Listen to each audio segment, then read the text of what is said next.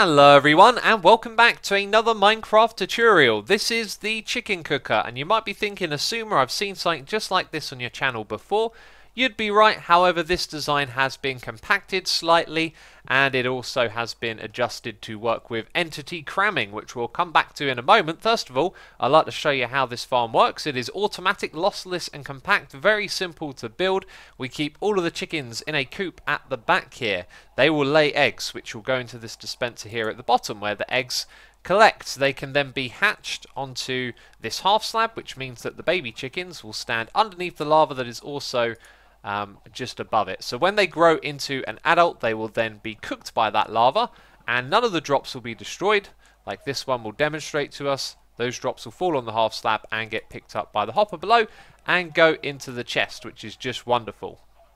So in this world we have two designs. The one on the right over here is 3 wide, the one on the left is 4 wide. That's because we have this daylight sensor sticking out to the side. Unfortunately you can't put it on the other side unless you choose to use an observer block to relay the update from this over to this redstone torch. We'll talk about that again in just a moment. Let's focus on the area where the chickens are. This design is also slightly different from that one, as the dispenser can be put on this side. It can be activated by this redstone, which means that you could have it continuously put more chickens into this chamber as the day goes on. Now what I'm going to do right now is stand here and look in that direction, so we're only looking at these chickens. I'm pressing F3. You can see that there are 69 of them in this space right here. This means we are bypassing the entity cramming rule. If I do the same thing over on this side, so we only look at these chickens, we have 72. So it can be bypassed using a ladder. However, I'll go over that in more detail in just a moment. Now this contraption will activate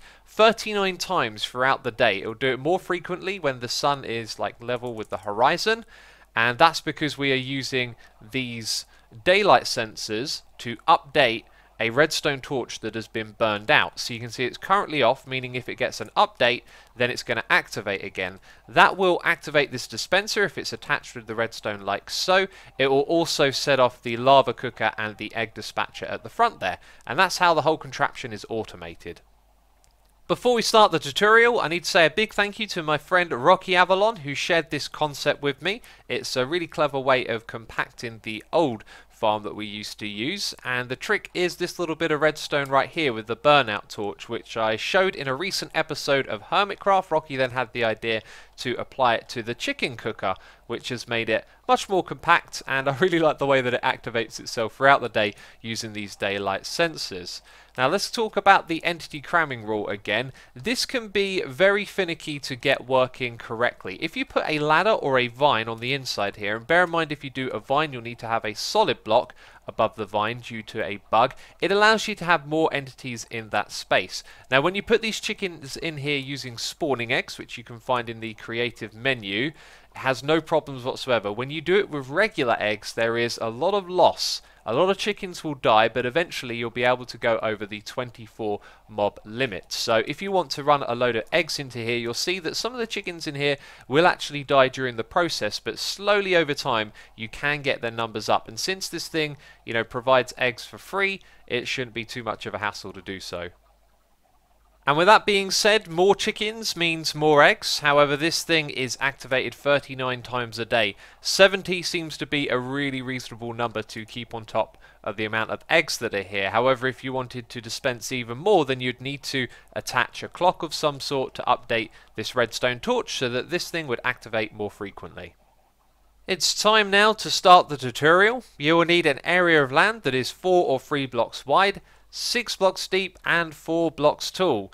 The things you need to build it are inside of this chest, so you can pause the video and gather those materials. These do not need to be quartz blocks and those do not need to be glass blocks. That's just the way that I built the farm over there. We also have an observer block down here, and that's an additional requirement. If you'd like to change the footprint from 4 wide to 3 wide, you're going to need an observer block. So let's start the block by block building process. Remember, if ever I'm too fast for you, you can always slow down the video using YouTube. Anyway, this chest at the front is where our cooked chicken and feathers are going to go. We need a hopper facing into that with a slab on top of it. Behind it, 2 dispensers facing forward. The bottom one needs a hopper pointing into it, and then on either side of this we're going to have a dispenser facing inwards. Now this side over here means that it will get automatically activated by the redstone. The one on this side means that you activate it manually. You only need one of those, and in front of it you want a ladder, and around that ladder on all sides we're going to place glass.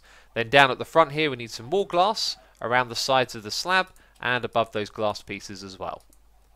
And now for the redstone, we want a full block here, and below it over to the side we put a half slab, although that could be a full block, it doesn't really matter, and then 2 blocks in those spaces. So once you've got that shape you can put your redstone torch here, a piece of redstone behind it, redstone on top of this block, and then a repeater from the torch to the block over here. Then you put a daylight sensor below it and a daylight sensor to the side, and make sure one of these is inverted. Now if you don't want this one over to the side, what you want to do is place it all the way over here, and then just put an observer block from this side facing into it, so you can see the output is here and it does the detecting on that side. So we're almost done. We need to remember though to put a lava bucket in the dispenser at the front here, and then we need to hatch some chickens as well. So you can put some eggs into this dispenser, and an easy way to activate it is with a lever. Just hold down right click and that will shoot the eggs out. Now if you're doing this automatically because you put the dispenser on the other side, then you can simply hook that up to a hopper and have a chest full of eggs feeding into it.